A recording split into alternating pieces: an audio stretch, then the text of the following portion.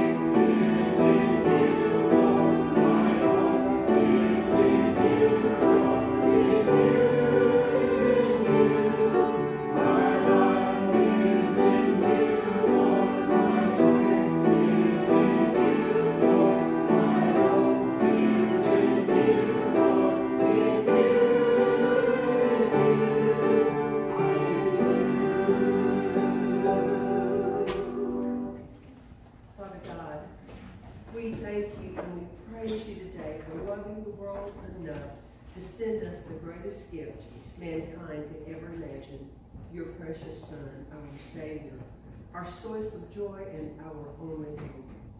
He is no longer a babe in a manger, and we not only need your peace and joy, Lord, we crave it. We know that peace on earth can only come when hearts find peace with you. Jesus, you are the Prince of Peace, the Lord of Lords, the King of Kings, and we celebrate you this morning and forevermore. Amen. Opening hymn is on page 213, Lift Up Your Heads, Ye Mighty Gates.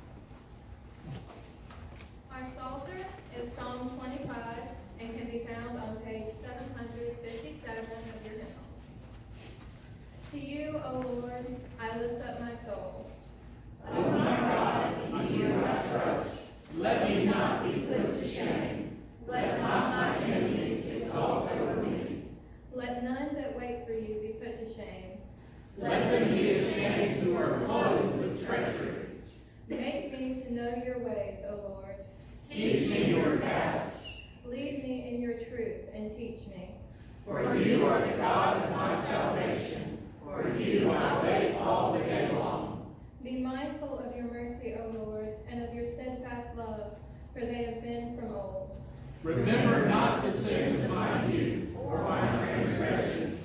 According to your steadfast love, remember me, for the sake of your goodness, O Lord. Good and upright is the Lord.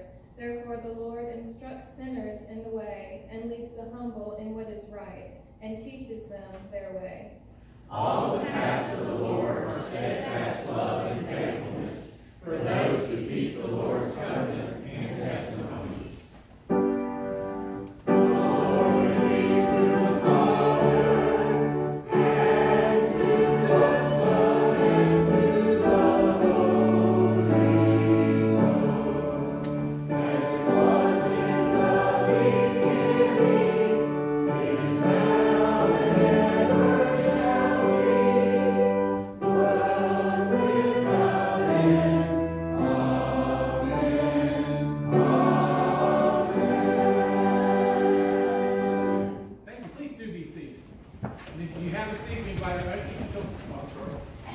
I'm jumping ahead of our Advent reading, so we welcome Missy and Dawn, who are writing our first candle of Advent.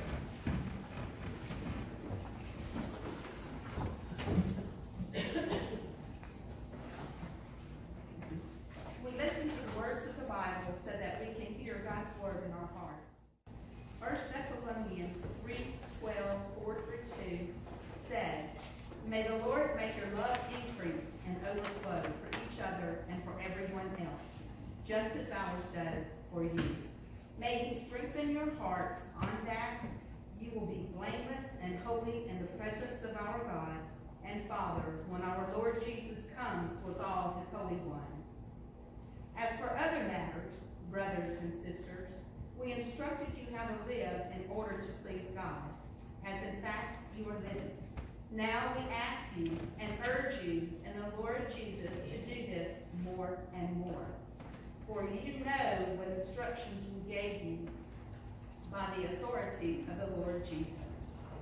In these words from the letter of St. Paul to a community of Christians living long ago, we hear an important message for us, right at the beginning of Advent. First, we hear that God is the one who is at work in us. Something to remember not only during Advent, but throughout the year. God is the source of love and of the strength we need to love one another every day. Jesus came to us as a baby long ago in Bethlehem so that we might be saved and grow in holiness each day. The second thing St. Paul reminds us of is that God's gift to us means that we have something to do too. In fact, we are doing it right now as we pray, learning how we ought to live and gaining strength from God to live that way.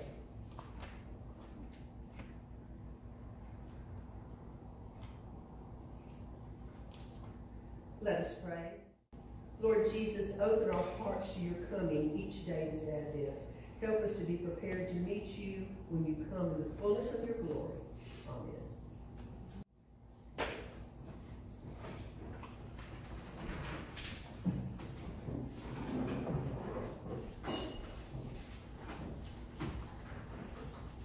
Maybe to a Methodist preacher want to take up the tithes a little too early. We invite our ushers to come forward and we worship God with God's tithes and our offerings.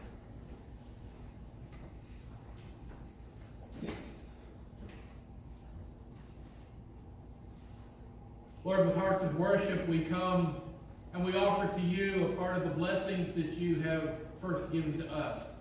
Lord, we ask that you bless the gifts and the givers to further your kingdom here on earth and us in your service. In Christ's holy name, amen.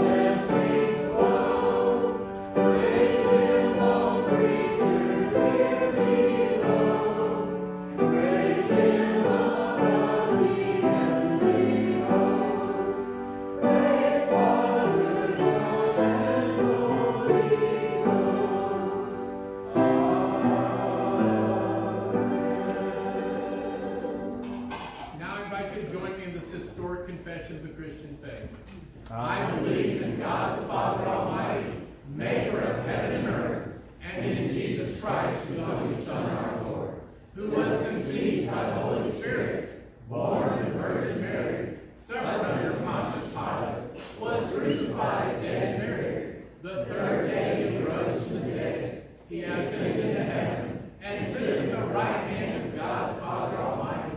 From thence he shall come to judge the quick and dead. I believe in the Holy Spirit, the Holy Catholic Church, the communion of saints, the forgiveness of sins, the resurrection of the body, and the life everlasting. Amen. Thank you. Please do be seated.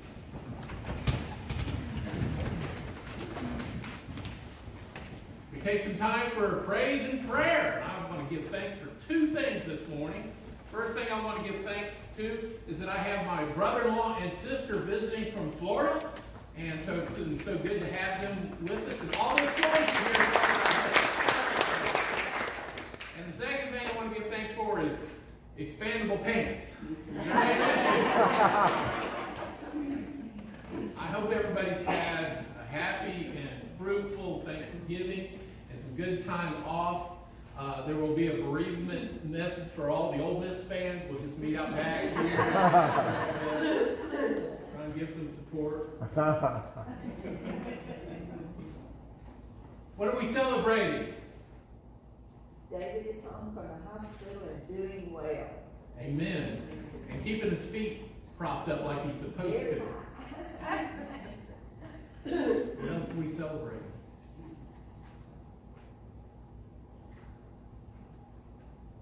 Sunshine.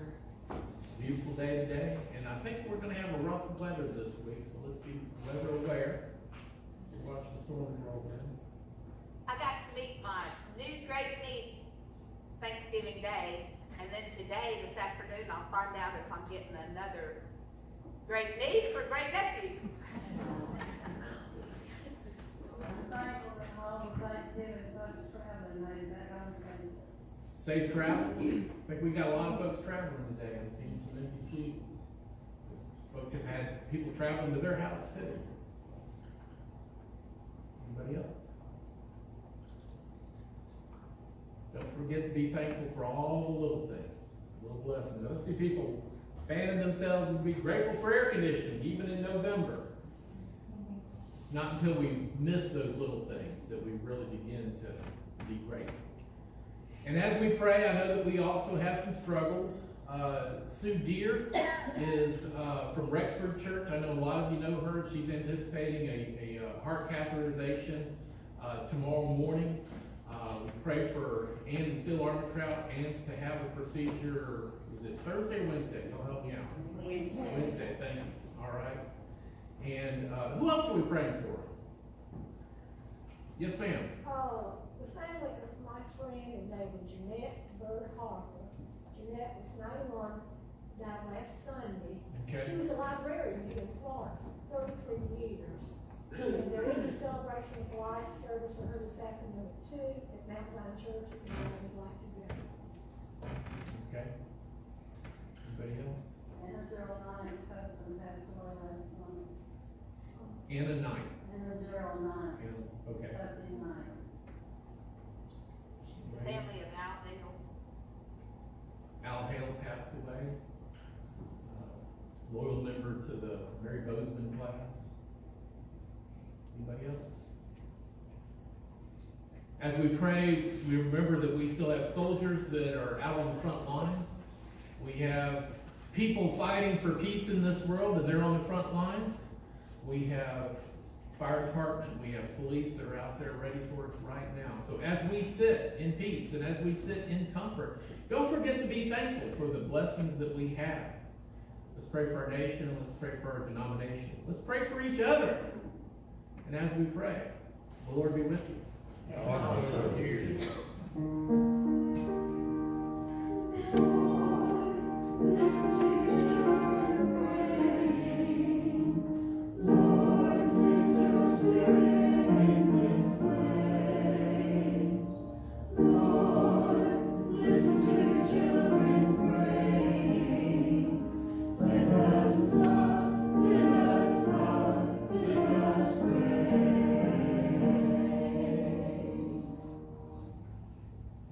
Lord God, in this season where we take some time off of school and work, and where we come together and celebrate, it is easy to give thanks. Lord, as we've united with friends and families, we thank you for the opportunity to have a break, to take a deep breath, to recharge, to energize. And Lord, as we look forward in anticipation in the season of Advent, we prepare our hearts for you always. We pray for those that are traveling and for those that are on their way home and those that are coming back to work and back to school. Lord, we pray for those that we've mentioned, that we've lifted up in our hearts, Sue and Ann. Lord, we all have somebody that we carry with us, and even though we haven't named them out loud, you know our prayers long before we pray. We realize that there's been a lot of loss. There's been a lot of sadness. Lord, in the midst of all that we lift up, Lord, let us find our faith, our hope, and our strength in you. For we pray even when we don't know how to pray, in the way that you taught us when you said, saying, Our Father, who art in heaven, hallowed be thy name. Thy kingdom come, thy will be done, on earth as it is in heaven. Give us this day our daily bread, and forgive us our trespasses, as we forgive those who trespass against us. And lead us not into temptation, but deliver us from evil. For thine is the kingdom, the power, and the glory forever and ever. Amen.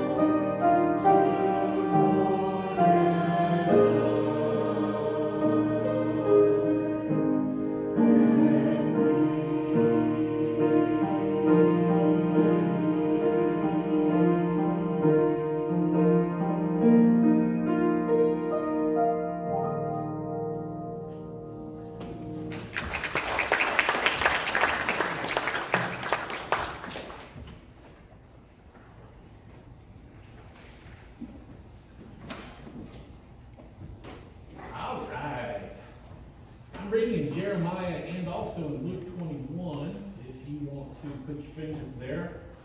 We'll start with Jeremiah. Before I read, I want to say, Advent is about anticipation. Advent is about getting ready. Advent is about looking forward to something. Y'all ever look forward to something? You know, in this time of travel where kids are out of school and parents are out of work, there's usually a lot of travel.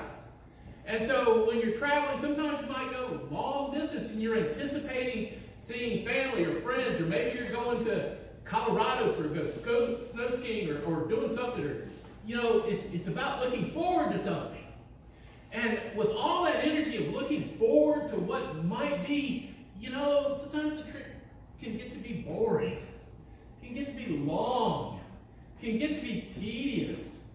And so you hear that classic question from the back seat that is,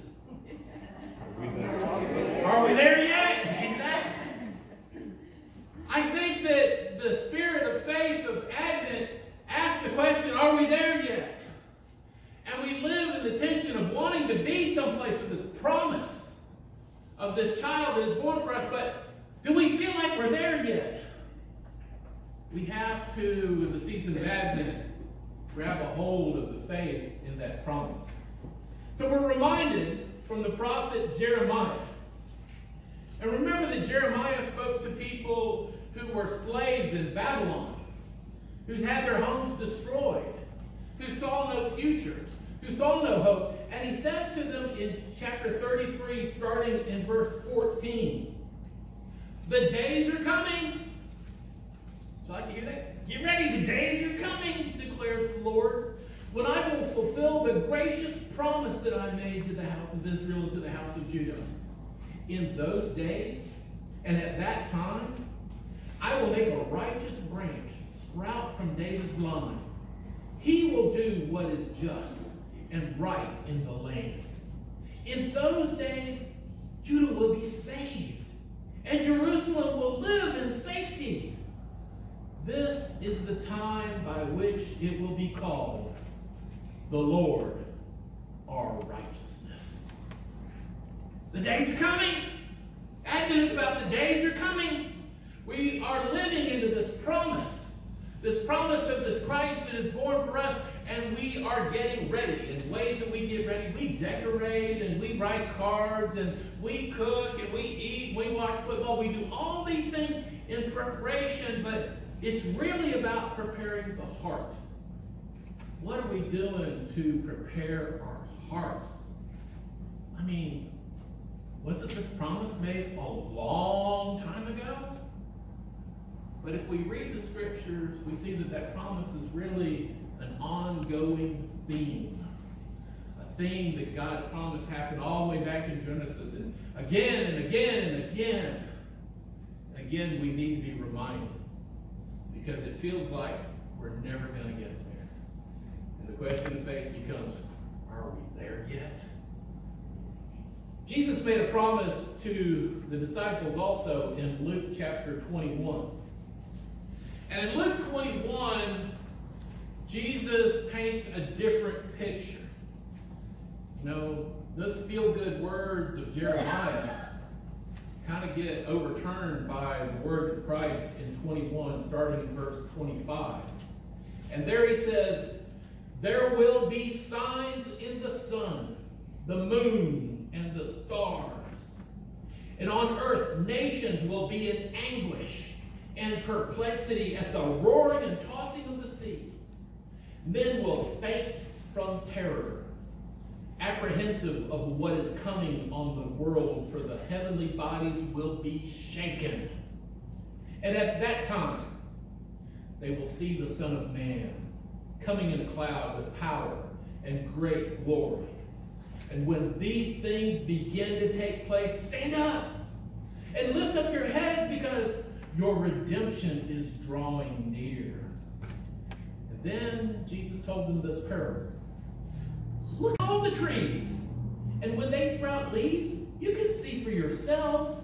You know that summer is near.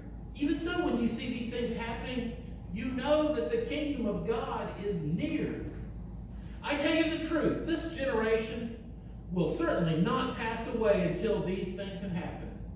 Heaven and earth will pass away, but my words will never pass away. Be careful of your hearts. They may be weighed down with dissipation, drunkenness, and the anxieties of life, and the day will close upon you unexpectedly like a trap. For it will come upon all those who live in the face of the whole earth. Be always on watch and pray that you will be able to escape all that is about to happen, and that you may be able to stand before the Son of Man. Beloved, it's the word of God for the people of God. Let the people say, Thanks be to God. Lord, give us strength in the coming of these days as we anticipate that we may be fully present. In Christ's holy name, amen. When we read Luke, or when you study this, I want to bring up the point that there's a timeline here. And I also want to bring up that there is no timeline in the Bible. We are taught history that starts at one point in time and it moves forward through history, and we can talk about dates and we can make reference to all that. But I want to point out that nowhere in the Bible or in God's history is there time. There is one reference to time, that Jesus came in the fullness of time in Ephesians. And that means when the time is right. But we like to organize things. And so we've said that there's a time before Christ and a time after Christ. And we like to think about things in the line. So imagine this. There are 3 time periods here that I want you to keep in mind all at the same time. First of all, there's the time period that Jesus spoke these words. These words that seem to be troubling. They're about the prophecy. They call this the little apocalypse. A prophecy of the destruction of Judah. A prophecy that comes not too long after the destruction of the temple, where Jesus says that this temple will be destroyed and in 3 days be risen up. And Jesus is speaking to the disciples that are hearing this. And I imagine it creates great anxiety, great frustration, not peace and not comfort. So as we think about time when Jesus spoke these words, probably somewhere around the early 30s AD, 31, 33, somewhere around there, if we want to think in terms of time. Then there's another point in time that if you're a really good historian and scholar, you know about this, but most of us don't, that what Jesus predicted came true. About the year 66 AD, Rome just decided they had had enough and they came in. It's called the Great Jewish War. For 4 years, from 66 to 70, Rome destroyed everything. People were massacred in mass numbers. Christians were hauled off in persecution. And finally, kind of the ultimate of it was the destruction of the temple. The temple that Solomon had built and had been rebuilt under Caiaphas. And now it's gone. It's all gone. There's nothing left but what they now call the Wailing Wall, where people go to pray and they put little notes in there. And the last holdout in 72 AD, for real good scholars, the Temple Mount Masada, where the Jews held out to the last breath. And then it's all over. Everything Jesus predicted about the destruction of Jerusalem, the destruction of the temple, it had all come true. 66 to 72 AD. Keep this in your timeline. Now we've got what Luke has written. And Luke probably wrote somewhere in the 80s, around 85 to 90 AD. So Luke is writing about something Jesus had formerly said that had already come true. And he knew that this generation had seen these things had happened. So as we take this and as we listen to these words and as we try and think about the anticipation of Advent, I want you to suspend time. Remember, the Bible doesn't talk about time in that linear fashion. The Bible talks about the presence of God. And as we suspend time, we think about the presence of Christ even in the midst of the suffering. Even in the midst of the persecutions. Even in the midst of the wars and the times of trouble. Because Jesus said, this generation shall not pass before the coming of the Son of Man. Now, if we take that literally, do we feel like Jesus has overcome?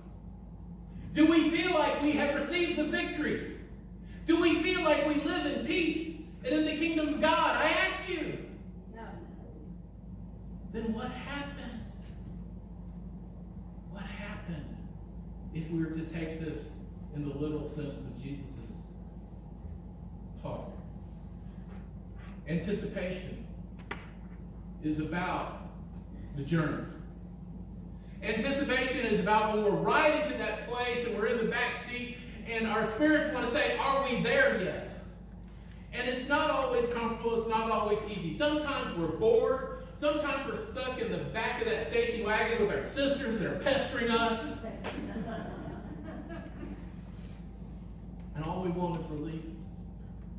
And all we want is to know peace. And all we want is to exhale and be bathed in the love of God. But instead, we continue in this journey. The journey that is full of cancers.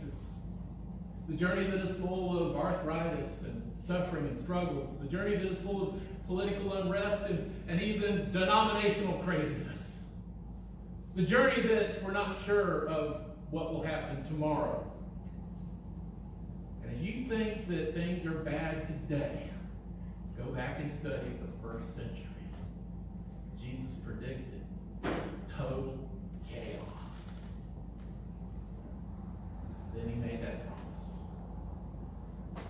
When these things happen, look up. Keep your hands up. Keep aware. Stay vigilant. Stay in prayer, because if we don't, we'll fall away. Be careful or your hearts will be weighed down. Y'all feel like your hearts get weighed down sometimes? Your hearts will be weighed down with dissipation, drunkenness, and the anxieties of life. This is not what God wanted. This is not the promise that happened from Genesis and all the way through Jeremiah, that the days are coming. But if we get so wrapped up in the goal, the end, we miss the journey. The blessing of being stuck in that station wagon on those travels, that I had a mother, I had a father who said, look at the mountains. Look at the fields. Look at the towns that we're going through. Look at the beauty that we're passing. And we are called in the season of Advent to be aware of the journey. The journey is here. The journey is now. The time is not somewhere out there. The time is now. The kingdom of God is upon us. But it's really a matter of your heart.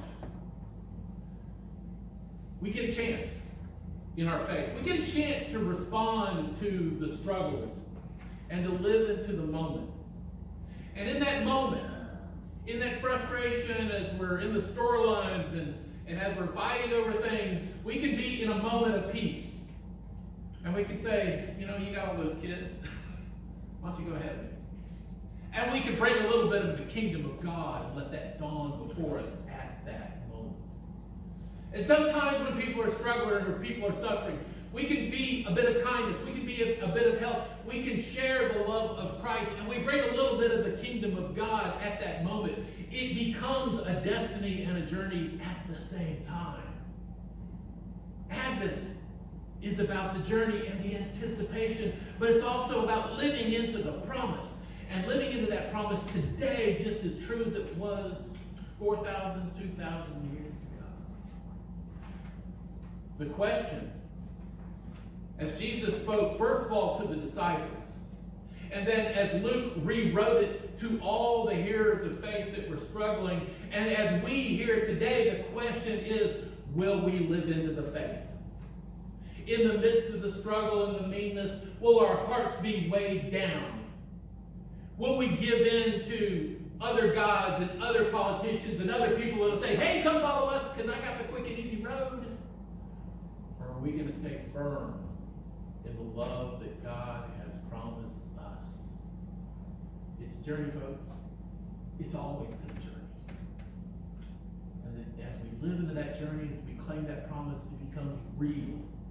It becomes a destination of the kingdom of God as it dawns before us day in and day out. The blessing that we have is that we can tell the world there is a Christ. There is a salvation. There is a peace. There is an end to all of this. And we live into it, even as we journey. Let us pray. Lord God, I thank you for the fullness of time as you come to us, both yesterday, today, and forever. In the anticipation of that, stir in us the longings, the love, and the hope of this child that is born for us. For it's in his name that we pray. Amen. Our closing hymn is on page 211. O come, Emmanuel, God with us. 211 in your hymn. I'll invite you to stand and greet him.